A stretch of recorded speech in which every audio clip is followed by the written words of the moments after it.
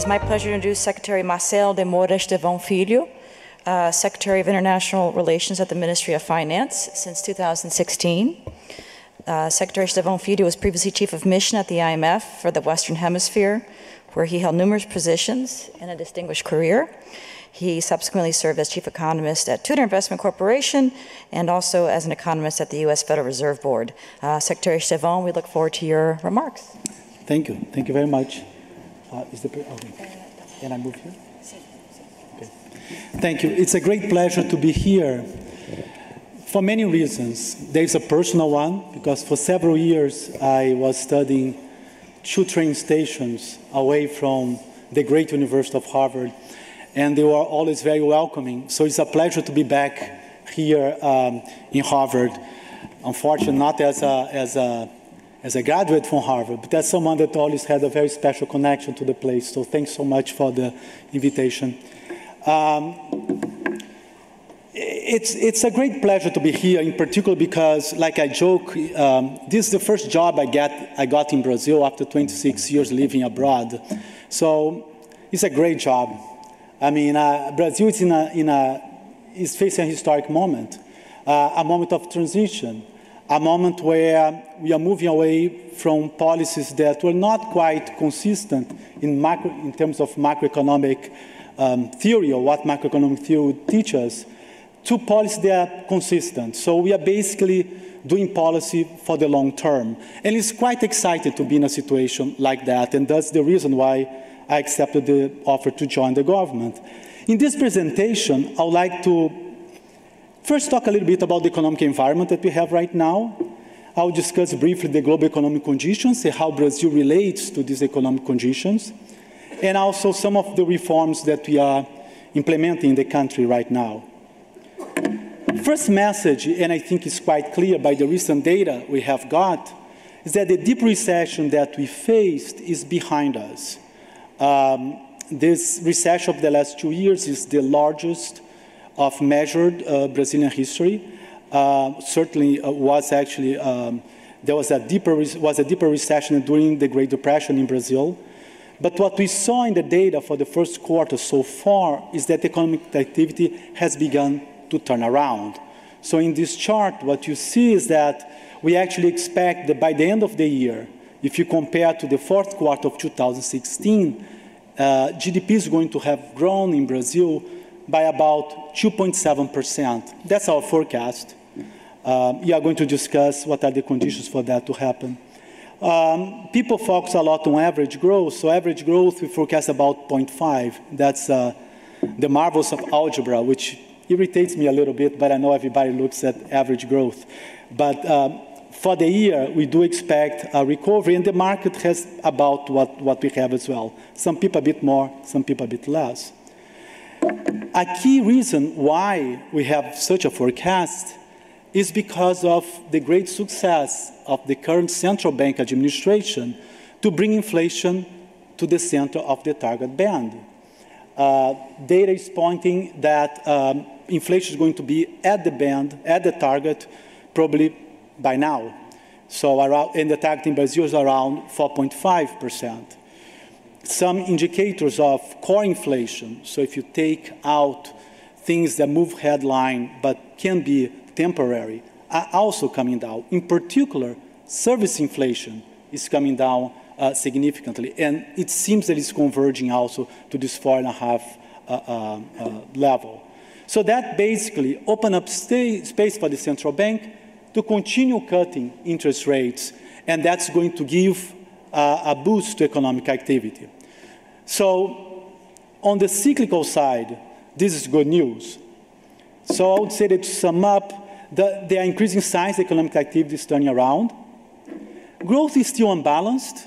We should see the labor market turning around probably by the second half of the year. It's still too early. It's a known fact in economics that the labor market tends to lag economic activity. We saw in one of the previous months, recent months in February, that employment increased in Brazil. That's the first time in certainly 2 years.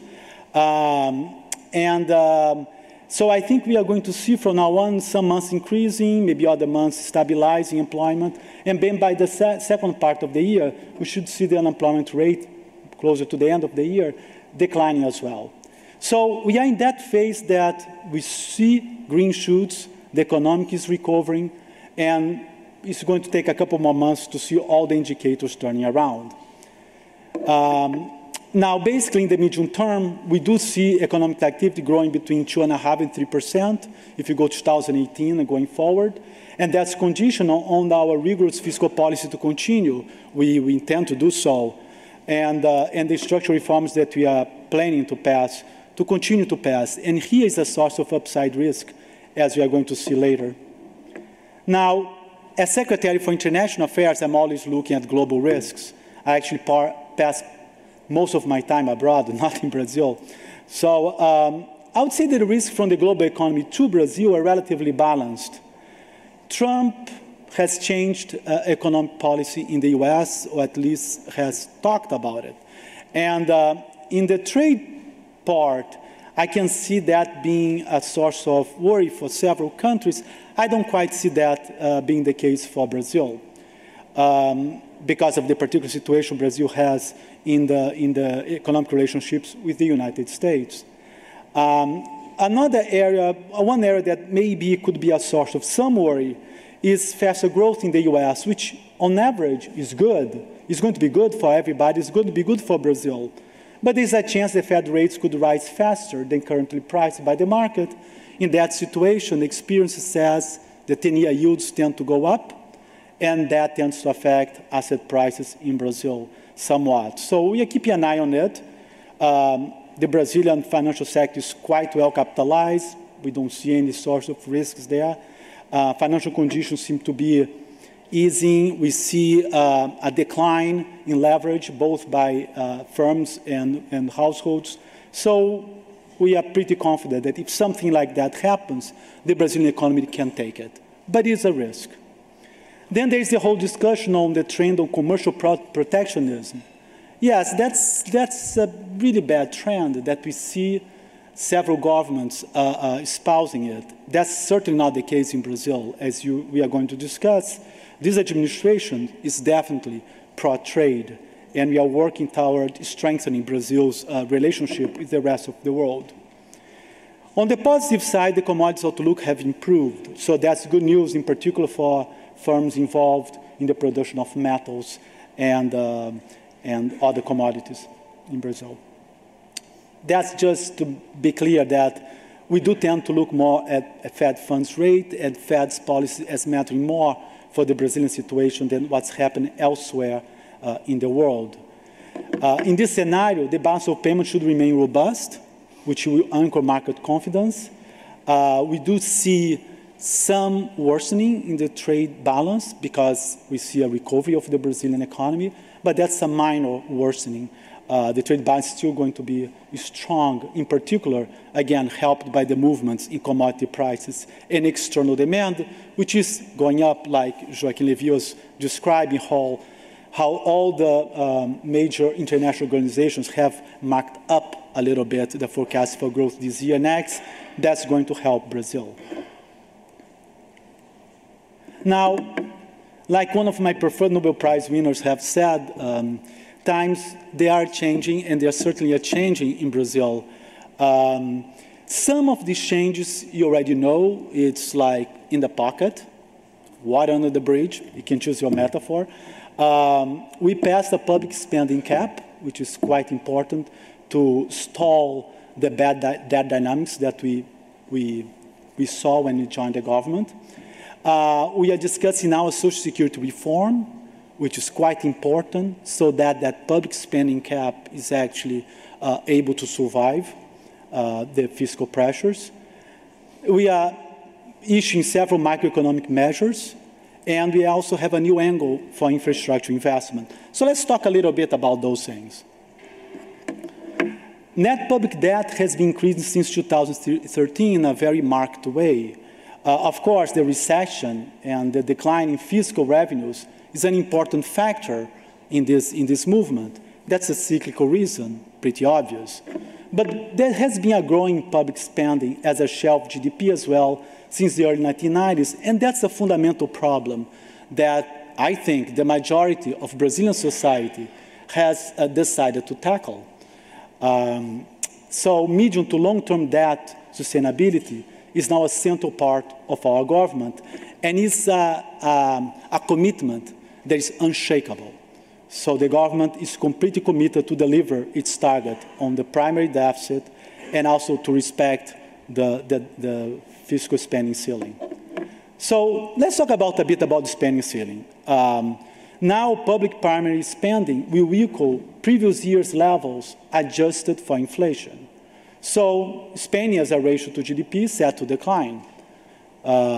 The limit applies to all primary spending, including all three branches of government. So it's quite egalitarian in tightening the belt of everybody. Like I said, but okay, that's very well. I mean, we locked ourselves into this path. Now, how can we deliver? First step is to reform Social Security. Why? That's one of the biggest part of our expenditures, if you look at the Brazilian budget, and is one that is growing and growing at a very rapid rate.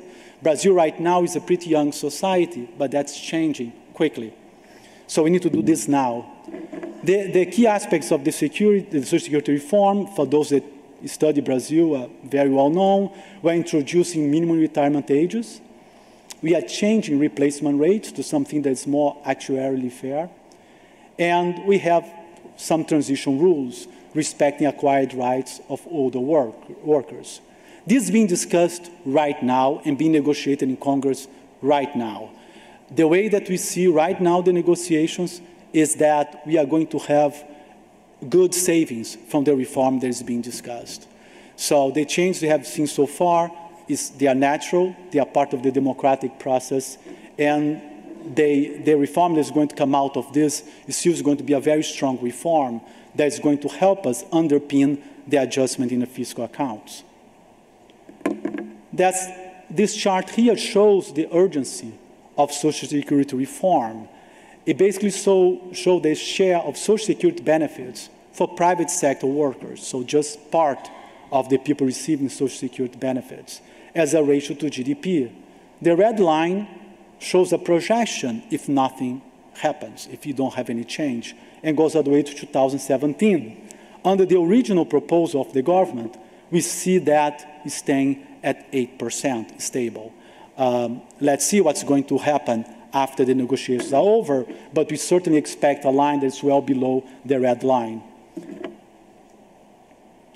Now, very important in Brazil now to discuss productivity. Productivity growth has been declining everywhere in the world, and you see that in documents written by international organizations, by research of academics, so it's not a Brazilian feature, but it's certainly a very important issue in Brazil. In these last few years, we actually saw productivity declining in the country. And Brazil needs to catch up to the most developed countries in the world. For that, we need to do much better in terms of productivity growth. So what is the government doing to bring this about? Here listed several of the reforms that we have done so far, and some that are just being discussed right now. So let's focus, for instance, on the first one. There is facilitating tax compliance. It's very well known, and Joaquim Levy gave a very nice presentation describing how business environment in Brazil need to improve. One of the things that need to improve is exactly the cumbersome tax system. It does take a lot of effort to understand how the tax system works in Brazil. Some of you are foreign investors and know that. And how to simply declare income if you are a corporation. So we are working on that. We are actually closing a program with the World Bank that is pretty much based on getting support to changing state level and municipal level procedures and federal level procedures, including just modernizing the machinery that is needed to manage taxes, revenues in Brazil. So that's one thing that we are doing, and we are moving forward very quickly in the second half of this year, in particular once the help of the World Bank is cemented. We are doing things to curtail red tape. As part of several programs, we are aiming at diminishing the number of days it takes to open a business in Brazil. It still takes, by some measures, some 90 days or more, by others a bit less. But we are really aiming to have something in the low digits, so less than 10 days. And that's also part of the agenda of this government. We have done things to facilitate the life of exporters and importers. And very importantly, we are discussing right now in Congress reforms of labor rules. Those reforms are very important. In Brazil, sometimes it's hard for firms to even understand what is the labor cost of their operations. There is enough uncertainty, and this uncertainty is resolved by tribunals, by the legislative power, and very often at the cost, a very high cost for the firms. So what these reforms are basically doing are bringing back to the level of negotiation between firms and employees some of the rules of day-to-day labor. Things like when can you take your break for lunch, if transportation to work is part of your work week or not, if it's that. Anyway, this may seem small stuff, but there were things that were opening up firms to liability costs. And the idea is exactly to bring some flexibility to this relationship and some security. And we just passed a law that allowing more broadly tercerization, how do you say that? Outsourcing. And that also goes in the direction of facilitating flexibility in the workplace. We are starting a discussion within the Ministry of Finance, but also, very important, with other ministries and with Brazilian society, including firm associations and industry associations. I think there's a time to rethink our relationship with the rest of the world. Here, again, just to be very clear, that's a policy that is decided by a collegiate in Brazil. Many ministries are involved, very important, the Ministry of Foreign Relations, the Ministry of Industry and Commerce. We are going to talk to industrial organizations like the FIESP and other institutions. That's a movement that we think it's time for us to first think a bit deeper about the overall economic health and the welfare of consumers when we decide how to do trade policy in the country. I mean, this is a talk for many years, nothing that's going to be decided this year, probably not even next year. But it's time to think about also how to make Mercosur be more integrated with the rest of the world. So, for instance, we are really very favorable of strong trade agreements right now, especially with the European Union, which is a major partner of Brazil. And right now, the Ministry of Foreign Relations is involved in very serious conversations with the European Union to try to bring to a conclusion this long negotiation. We are working, for instance, toward joining the OECD. That is still not a complete government agenda. We are working toward that. We are starting discussions with the OECD. I think it makes sense. Brazil is a key partner for that institution. And I think it's time, and the institution, I think, is happy to receive Brazil. It's time for us to bring our relationship with all multilateral organizations, but in particular this one, which we are a key partner but not a full member, to another level. Toward other ways to finance infrastructure investment in Brazil.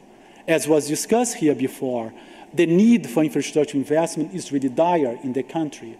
Again, the World Bank has been a great partner, and including with a partnership with the BNDES in this infrastructure bonds fund that was described by Joaquim in the presentation before. But you're also looking for support from the new development bank, for instance. It's a new bank. Brazil is one of the founders. We have 5 members that has the unique mission to finance infrastructure investment in the country. I'm actually the chairman of the board of directors, meaning we do have a lot of say in the corporate governance of the place. And we are basically directing the bank toward a lean structure really focused on financing infrastructure investment.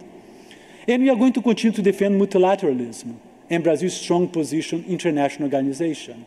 So we believe that that should be the way that the world should go.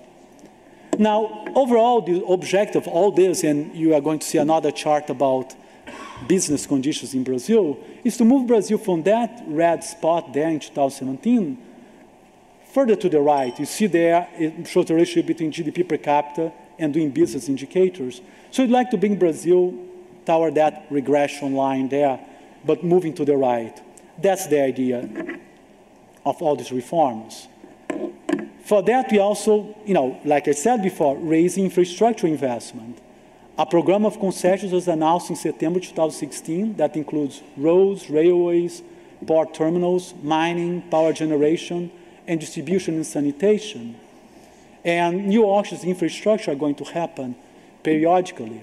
Actually, very recently, there were very successful auctions of airports administration in the country, where it was transparent, the rules are very clear, there were several bidders, and that made the winners of the bids happy and the government very happy. More is going to come. We have changed also rules for the oil and gas sector in particular very recently. We reduced the amount of local content requirement for new oil field auctions. That's important.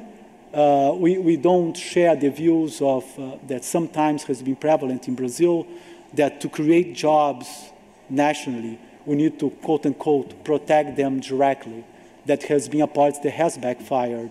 And by the extent that we raise the cost of production, we actually damage the ability of the country to produce jobs. So these measures goes in that direction to support job creation in the country. So to conclude, the main scenario is certainly for a brighter 2017. You can say, oh, that's easy to say because 2016, 2015 were so bad, so anything is going to be brighter. But it's more than that. It's not just a cyclical recovery.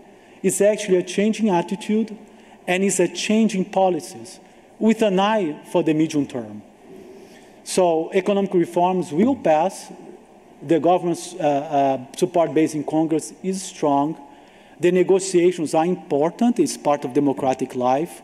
But we are working hard to make sure that we can actually pass the reforms in time for 2018 to be an even better year. So I would say, do not get spooked by noise that you see during the reform approval and during the recovery. These are the only signs that Brazil is a very vibrant democracy. And that's the way it should be. I wouldn't have any other way. Of course, there are remaining doubts about the exact strength of the recovery. I would say that those doubts will be solved as the quality of the approved reforms are revealed.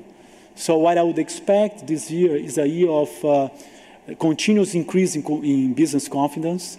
And I think we may be wrong about growth next year. It may be bigger than 3%, but I'm being careful. So I'm waiting to see the reforms passed. So I'm going to stick to the 2.5 to 3%. Thank you very much.